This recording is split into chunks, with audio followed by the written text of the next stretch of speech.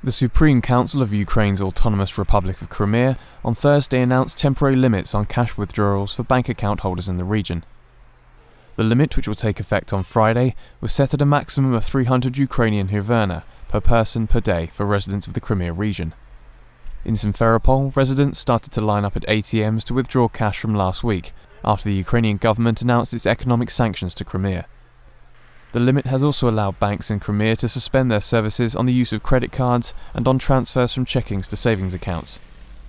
The people of Crimea will take to the polls for a referendum on March the 16th to decide whether Crimea will remain an autonomous region of Ukraine or become part of Russia.